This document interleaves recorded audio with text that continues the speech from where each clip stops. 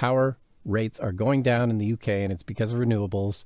And that's amazing. It's something we maybe don't talk about enough, but fossil fuel prices have been increasing slowly for the last 100 years, and they're going to keep increasing.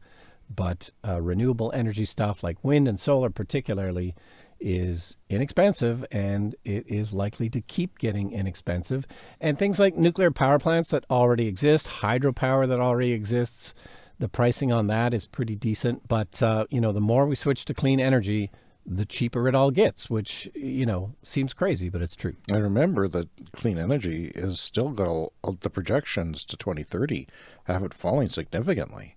It's fallen significantly already, obviously in 20 years, but it's going to keep going. What is good now is going to be even better as we go on in time.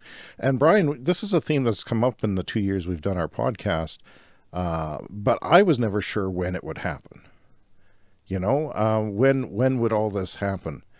It's kind of I was sort of led to believe that it would be later, much later, that we'd have to invest in all kinds of things, and then eventually they'd get paid off and electricity prices would come down. But to see this happening right now, that's amazing from a consumer standpoint. It's not just, the low prices are driving the investment to go to clean energy, but to think that the consumer is already starting to benefit is just amazing.